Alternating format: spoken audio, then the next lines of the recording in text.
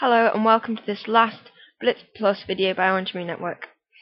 In this video I just want to show you some cool little things. It's not really a tutorial as such, although there is one thing that I will show you first, which is very useful for your program if you want to make it more customizable and easier to change.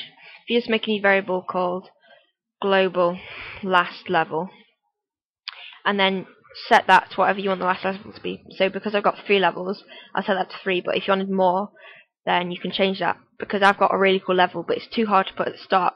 So I'll add another level and have 4 levels. But I'll stick at 3 at the moment.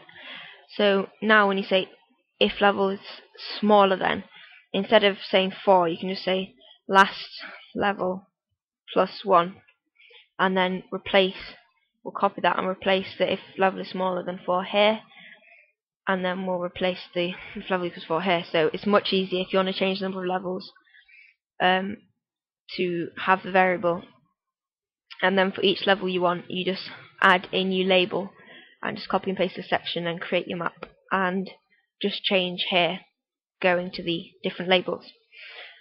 Okay, so now I just want to show you this really cool level I made. So I've already said I'm hoping to see some of your creations and your cool maps as video responses. So this is a cool level I've done, and I'll show you this now. It's currently on the first one, but I would have it as possibly the last one. So you're surrounded by all of these normal ones, and then loads of bosses come. So you've basically got to get out of the box quickly. Oh no, I'm out of ammo. Oh.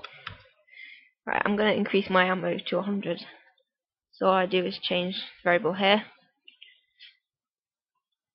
and then for each of the levels it fills up your ammo, so you can set that to whatever different values you want. So for different levels you can have different amounts of ammo.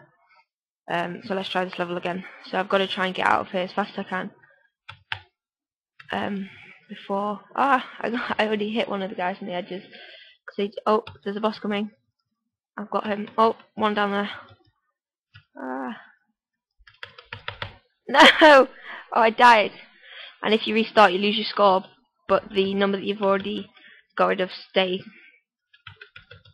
gotten rid of, basically.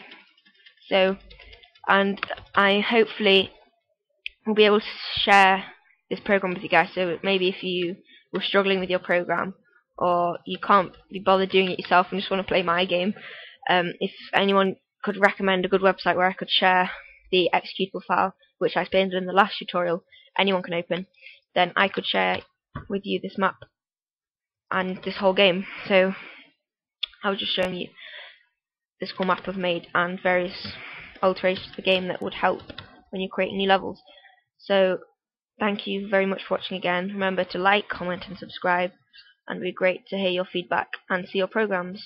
And I hope you enjoy, and I hope in the future I can share this game with you and you can enjoy playing this basic little game with my little character there. So thanks for watching, and goodbye. Blitz from OrangeMoonNet.